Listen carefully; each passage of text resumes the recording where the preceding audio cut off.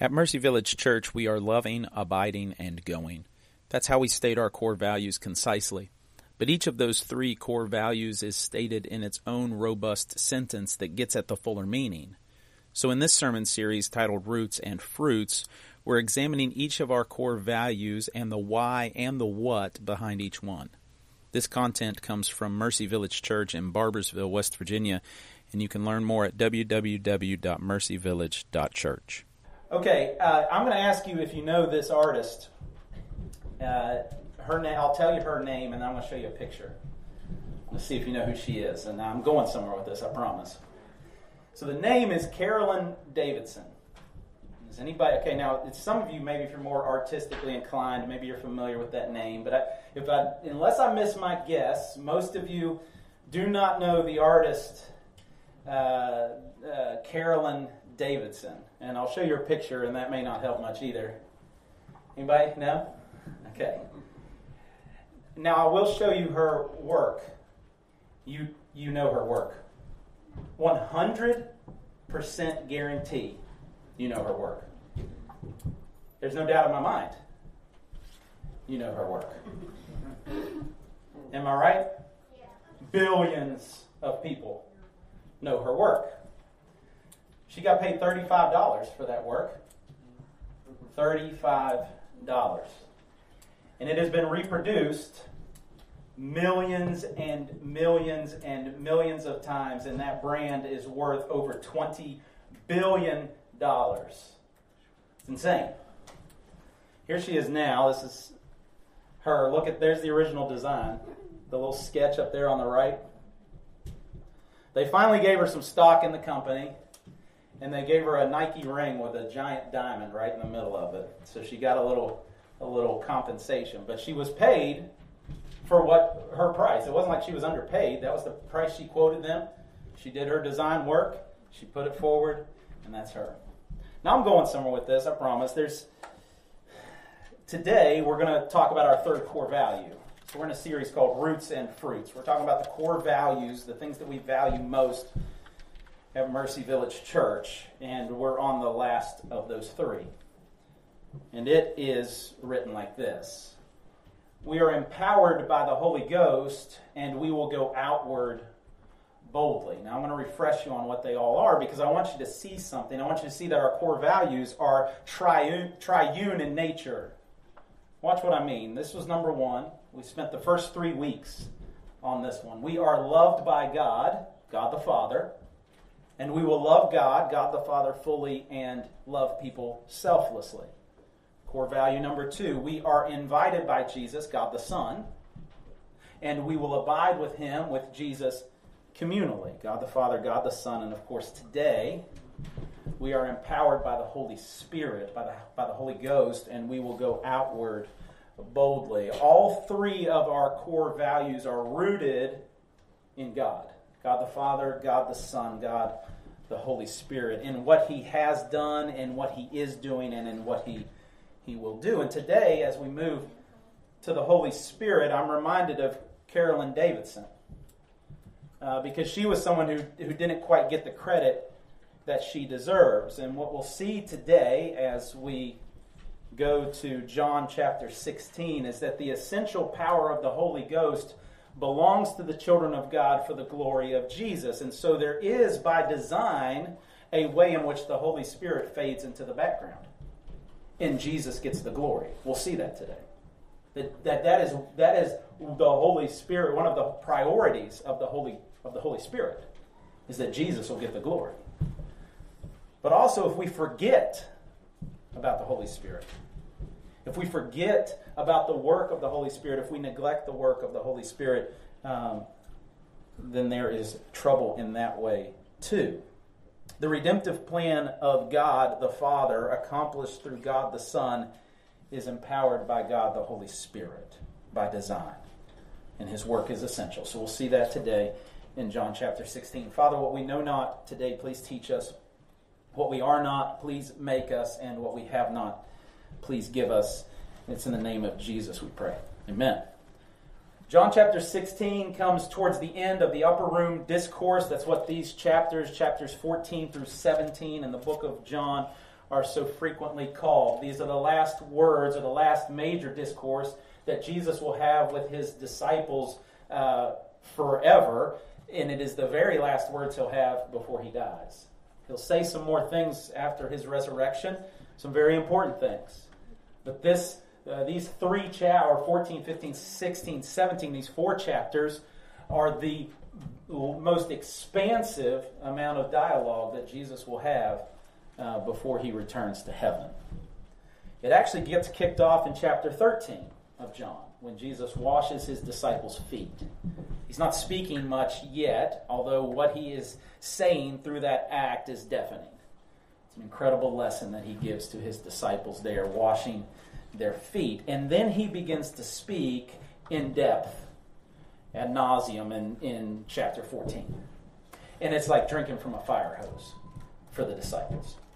He is revealing things to them, new information, or things that he has mentioned in the past but hasn't elaborated on yet. And it is blowing them back, blow after blow after blow, word after word, sentence after sentence. And when we come to chapter 16, but I have said these things to you, Jesus says, that when their hour comes, you may remember that I told them to you. I did not say these things to you from the beginning because I was with you. But now I am going to him who sent me, and none of you asks, where are you going? But because I have said these things to you, sorrow has filled your heart. These first 3 verses show us the sorrow of loss. The disciples were engaging the sorrow of loss. Jesus has told them so many things so far, but they are engaging 2 things primarily: that Jesus is going away and that suffering is coming. That the kingdom is not going to look the way they thought it was going to look. That the kingdom is not going to be established in the way that they thought it was going to be established. So they're losing a little bit of their dream, a little bit of their expectation, and they're about to lose one of their very best friends. But Jesus is reasoning with them here as to why he's telling them all these things. He says, first, I want you to remember something. Last words, right? Like when your kids maybe leave the house, my dad would always say is, remember whose you are. He would say that if I was going away to camp or something, remember whose you are. It's important that you remember that because you're a Bokel and you bear the Bokel name as you go, which many of you know is not worth much, but it was worth something. So as you go, remember who you are. Jesus says, I want you to be able to remember these things. And then he explains why he hasn't said it yet. He says, I've waited until this time because now I'm actually leaving. And there's a certain weight that comes with final words. There really is. You can look on the internet for people's final words. Most importantly, if you have experienced the death of a loved one or a friend or someone close to you, there's poignancy in those last moments that you share together, those last things that they say. And so he says, I've waited till now to give you these final words. But he does mention something to them. He's not chiding them per se, but he is calling them out. He says, you've yet to really ask me where I'm going. Now, he obviously doesn't mean they haven't asked at all, because Thomas had just asked Jesus where he was going before. But he says, you're focusing on the wrong thing. You're trying to process the sorrow of me leaving. I get that. You're trying to process the death of this dream that you have of the kingdom being established now in this political way that you had expected it to be established, but you're not thinking about the benefits of me going to the Father. And because of that, sorrow is filling your hearts because your perspective is wrong. You're not digging into the right thing. Of all the things I've told you, you're not digging into the right thing. But notice I said he wasn't chiding them aggressively or harshly. Because one of the key points that Jesus has made, there's twofold to it. Yes, he's telling them things like there's going to be betrayal, Judas. There's going to be denial, Peter. There's going to be trouble in this world coming, and hatred and persecution and even death coming. He had said that in right before the verses we're focusing on today. I've said all these things to you to keep you from falling away. They will put you out of the synagogues, right? Your current religious practices are going to be cut off by the religious rulers. Indeed, the hour is coming when whoever kills you, what? Wait a second. I didn't sign up for that. When whoever kills you will think he is offering service to God. That's how messed up the world is going to be towards you. They're going to think they're serving God and killing you, and they will do these things because they have not known the Father nor me. So he says all this is coming. Boom, boom, boom, boom, boom. But another thing he has done is he has continued to comfort them. He has said to them things like, let not your hearts be troubled. I'm preparing a place for you. Greater things are coming. You will not be left as orphans. I'm leaving my peace with you. He says it twice in the discourse, let not your hearts be troubled. He says your joy will be full. And once again, Jesus does the same thing. He comforts them. In verse 7, he says, nevertheless, I tell you the truth. It is to your advantage that I go away. For if I do not go away, the Helper will not come to you. But if I go away, I will send him to you. Verses 4 through 6 are the sorrow of loss. Verse 7 is the promise of gain. That in this loss of their friend and in this death of this dream that they've had of how, again, think that they thought that Jesus was going to be a king who sat on a throne and ruled and reigned and delivered them from Rome. That's what they wanted. Right? So they're having the death of that dream all through Jesus' ministry and now kind of culminating the death of that dream. And the loss of their friend, the sorrow of loss, and into it, though, is the promise of gain. He says the helper. The word here is paraclete. If you have a different translation than the ESV, you may see counselor, you may see comforter, you may see helper. It's often translated those ways because each of them kind of get to an idea of what that Greek word means. There's a Greek word there that's hard for us to sum up in an English word because of the way that all of our English words carry all this different meaning to them. So if you think of counselor, you might think of someone who is like a school counselor. But the Holy Spirit's role is one of like legal counsel. He defends. He prosecutes. We'll see that he convicts people of things. There's also the idea of a comforter, right? But not like a comforter that you maybe wear as a blanket, or even a comforter that just kind of tells you everything is going to be okay, but a comforter who reminds you of the promises of God. And in reminding you, comforts your soul. And he also is a helper. Right? But not in some submissive, subordinate way, right? But in the way a parent would help a child. As a superior, stronger, greater force, he enters into our lives humbly, gently, lovingly, helping us along as we follow Jesus. So it's all of those things in that word, paraclete, the Holy Spirit. And so he comforts them by saying, when I leave, this is the plan. There will be someone else who will come. And notice what he says. He says it's to your advantage that I leave. It's actually going to be better for you that Jesus is not here physically and in real form, human form. That's a bold claim, but it's not the first he's made. Look at this one, chapter 14. Truly, truly, I say to you, whoever believes in me will also do the works that I do. Okay, we're fine so far. Yeah, we'll be like Jesus. He'll make us more and more like him. But then he says, and greater works than these will he do, because I am going to the Father. Wait a second. Doesn't that sound sacrilegious at first? Well, understand, he doesn't mean greater in power. He means greater in scope. So imagine throwing a rock into a pond. What is the most powerful splash? The very first one. It's the greatest in power. But as the ripples go out, which one will be the greatest in circumference? The final one. That's the idea. That this is going to explode, right? When Jesus is dead and buried and raised from the dead, this whole thing is going to explode like a bomb in the water. And Jesus' death and resurrection will be the most powerful part. But the widest reach of it is still yet to be seen as it carries out to every tribe and tongue and nation. You're part of the fulfillment of that promise. That the Holy Spirit has brought conviction into your heart and life and saved you, and you're part of God's family. The growing ripple effects of what Jesus did. Greater things are coming. It is to our advantage that Jesus goes away. So he tells them this as the promise of gain. Jesus will die. This was the prophecy from the Old Testament. This was the promise of the Messiah, that he would die, be buried, raised from the dead, and then be ascended into heaven, where he sits at God's right hand.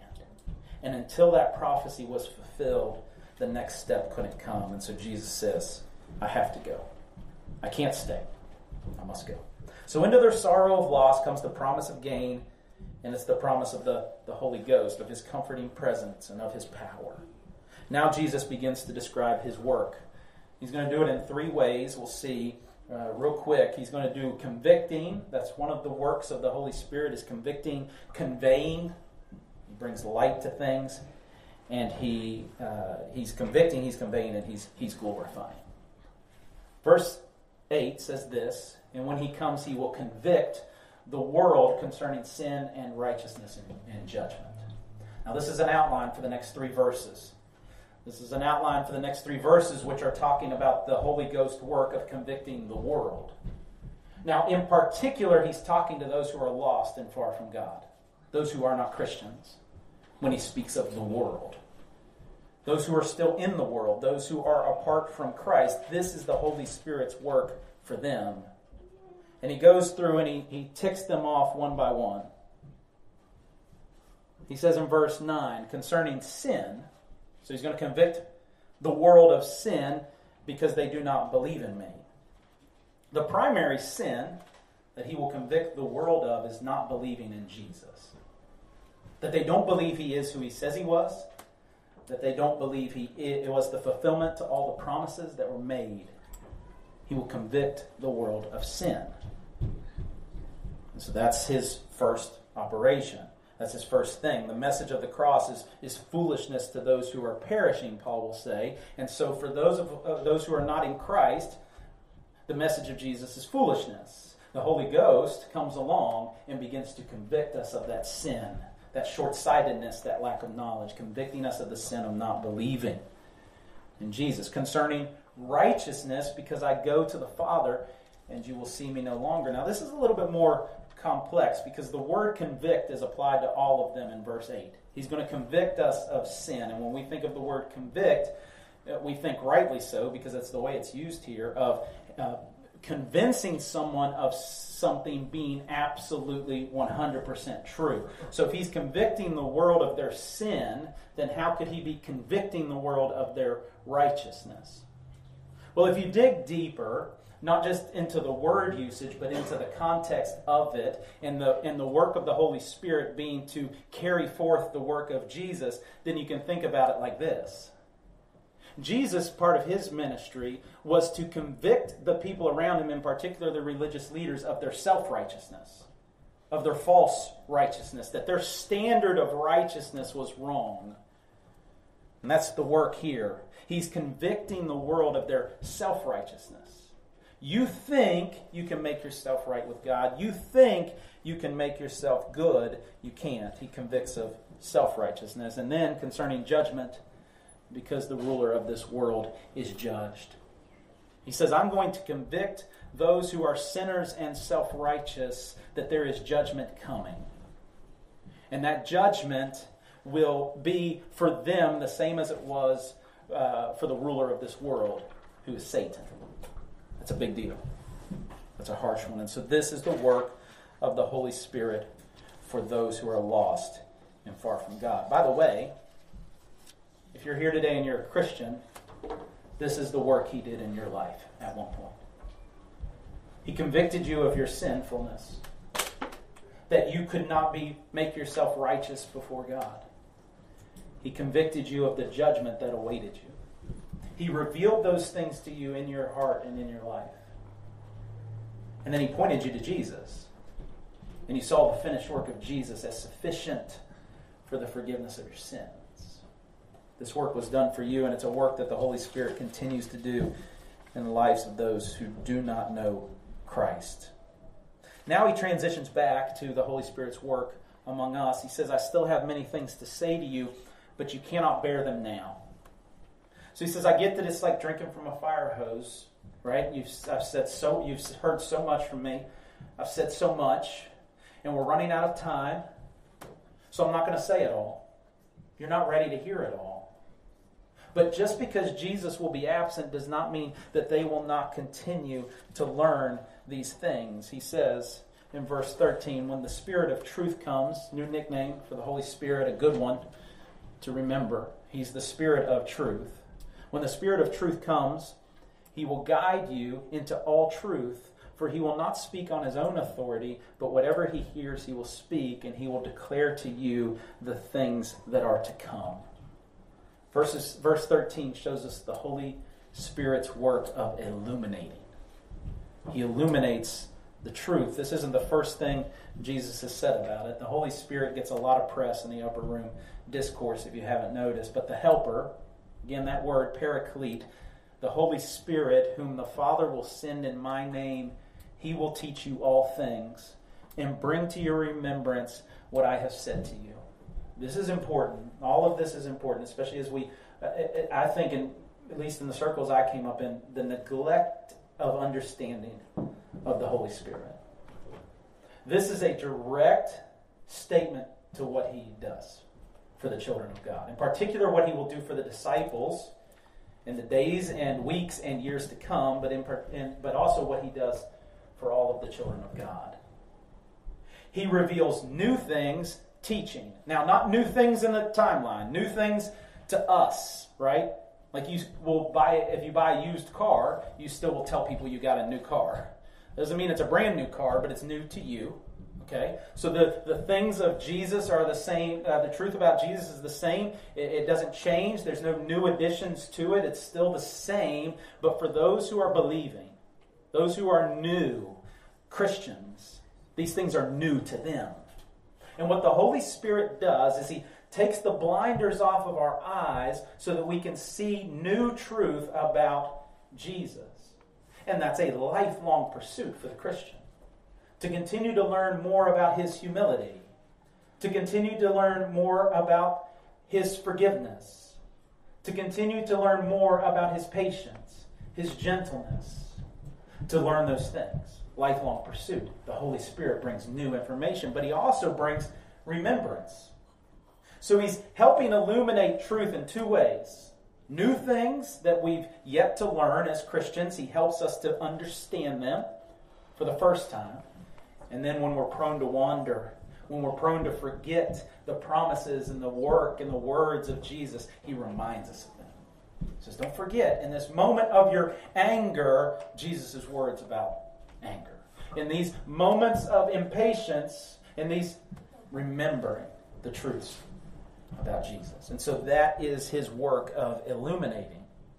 Additionally, and it's really just a part of this, John says in verses 26 and 27 of chapter 15, but when the Helper comes, who I will send to you from the Father, the Spirit of truth who proceeds from the Father, he will bear witness about me. That's another way he's illuminating truth, is that he continues, right, through teaching and reminding to bear witness to who Jesus is. But get this, and you also will bear witness, children of God, because you have been with me from the beginning. To me, this is so cool, because even when it comes to evangelism, when it comes to telling others about who Jesus is, bearing witness to who he is, it's a team project. The Holy Spirit must be with us in our sharing of the gospel. Because as the Holy Spirit bears witness to who Jesus is in us, we bear witness to who Jesus is to those around us. The Holy Spirit is his witness, and we are his witnesses. The Holy Ghost is at work consistently proclaiming the gospel to us and through us. So that's the work of the Holy Spirit. He's teaching us, reminding us. It's that still small voice, that nudging inside of us. It's that moment when, as we're reading the Word of God, something clicks for us for the very first time. Oh, I see that now. It's that time when we're about to maybe go in a direction we shouldn't go, and we remember a promise from Scripture, or we remember something that we've learned about Jesus, and it holds us up, it stops us. Or when we're with someone and they're in sorrow and in grief and we don't know what to say, and God reminds us of something, a promise that He has made, and we're able to share that with the people there. That's the work of the Holy Spirit, teaching, illuminating the truth. But you can also go back to the last point and see how what He does for unbelievers, even in His illuminating, He's still continuing to do for believers. That as we know more about Jesus, we're not convicted of sin in the same way we were at the very beginning of our salvation, when we realized, I am separated from God. We don't have to realize that anymore, because it's no longer true of us as children of God. Nothing can separate us from the love of God. We don't need convicted in sin in that way. But we still need to be reminded of what it looks like to live righteously. And so as the Holy Spirit teaches us the way of Jesus, reminds us of the truth about Jesus, we learn to walk more and more in holiness. We don't need convicted of our own self-righteousness in the way that we originally were as non-Christians. Because before, you think you got it, that you can do it, that you can earn your way or figure it out on your own, and then Jesus reveals to you, or the Holy Spirit reveals to you, no, Jesus must be your righteousness.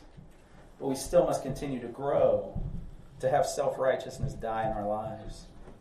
We won't be judged. There's therefore now no condemnation for those who are in Christ Jesus. We won't be judged. But the judgment of non-believers to come should encourage us and inspire us to go and proclaim boldly the gospel to others. He's still doing that same work in us, convicting of sin, convicting of self-righteousness, convicting of judgment, even for the children of God. He continues to guide us into truth, and we gracefully proclaim and share the good news. So, it all culminates with this. Why is He doing everything that He's doing? Why is the Holy Spirit at work convicting? Why is the Holy Spirit at work illuminating? John goes on to tell us exactly why. He says, verse 14 and 15, our last two verses, He will glorify me, for He will take what is mine and declare it to you.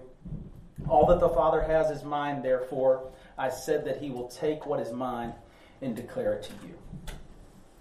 The Holy Spirit's main objective is this: glorifying the Savior.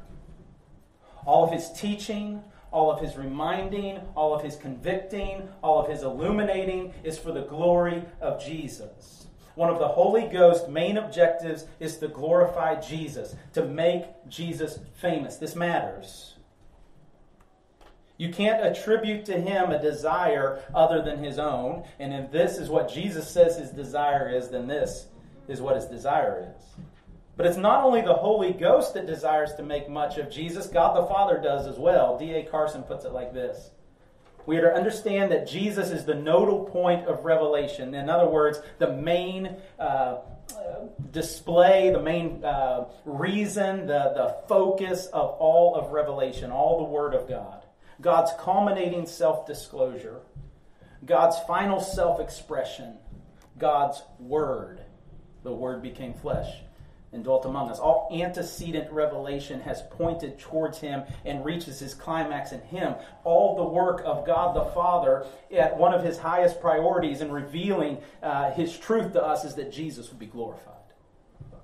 Now the Spirit of truth leads the disciples into all the implications of the truth, the revelation intrinsically bound up with Jesus Christ. There is no other locus of truth. This is all truth. Here's the point of all that.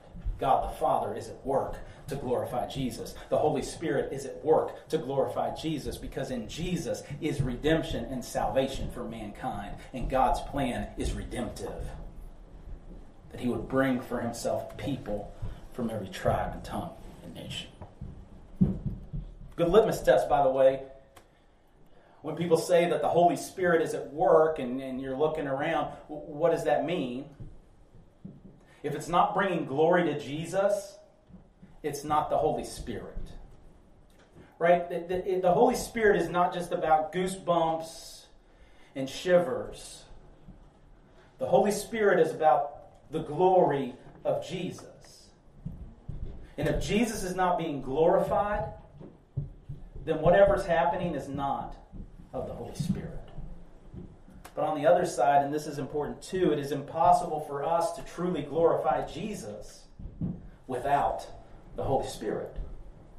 And so to neglect and forget and act as if, right? And again, I grew up in places where the Holy Spirit is almost like, we don't even want to talk about that weird thing. It's the Holy Spirit. Oh, I don't want to get any goosebumps. What's that all about?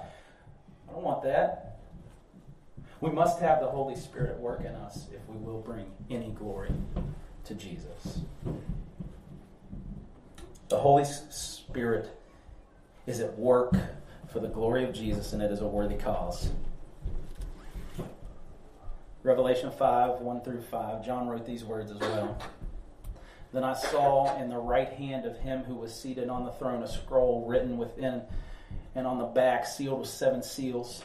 John has gone into the future in a dream. He's seen the end of all things, the consummation of all things. Jesus is going to say, I'm making all things new. And John is on board for that. John has suffered. John has seen how hard this world can be and how deadly sin can be. And John is looking forward, as all of us should be, to the day when Jesus makes everything right. And as it's on the precipice of happening, there's a scroll that's held up with 7 seals, and in it is the culmination, the consummation of all things. And I saw the mighty angel proclaim with a loud voice, who is worthy to open the scroll and break its seals? And no one in heaven or on earth or under the earth was able to open the scroll and look into it.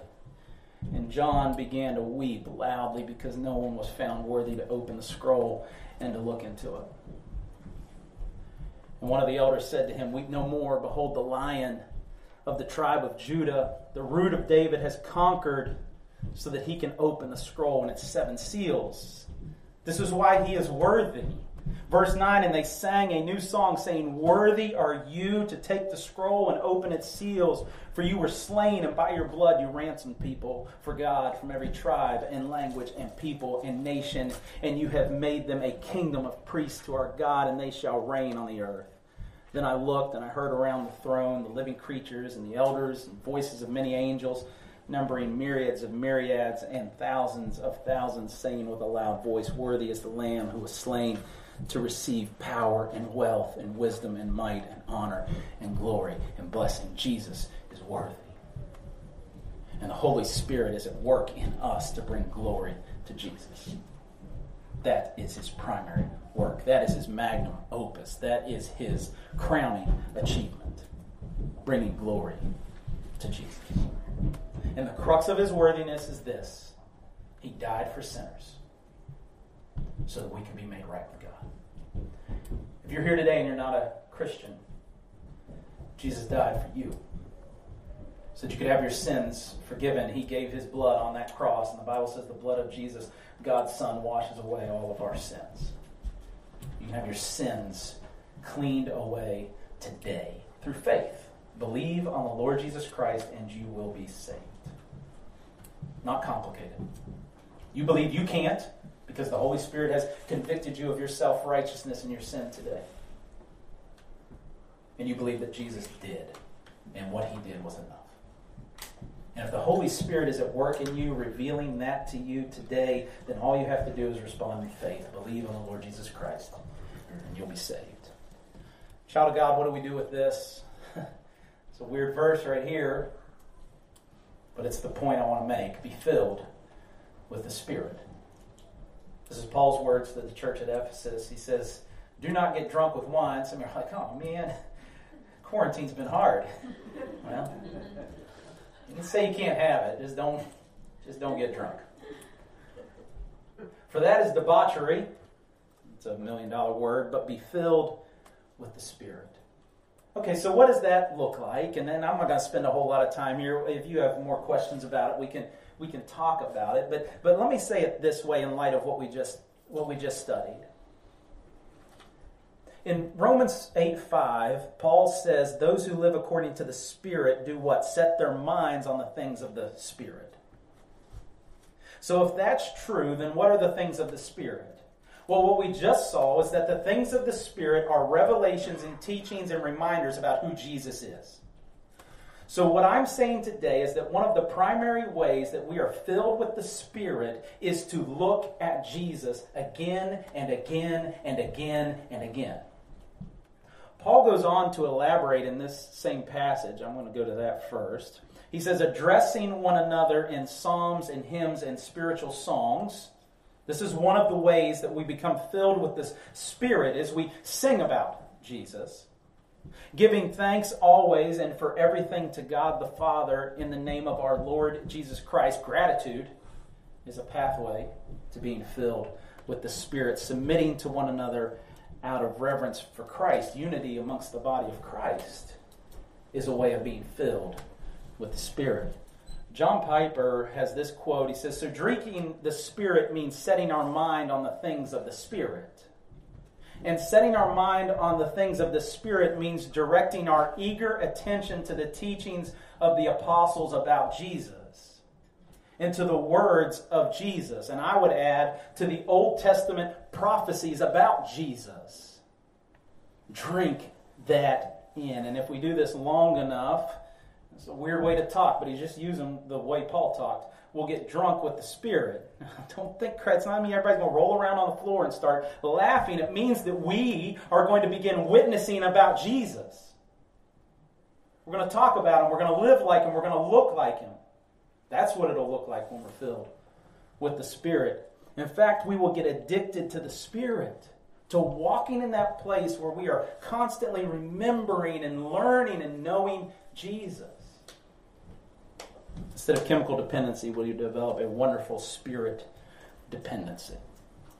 One last way to be filled with the Spirit is pretty simple. If then you who are evil know how to give good gifts to your children, how much more will the Heavenly Father give the Holy Spirit to those who ask Him?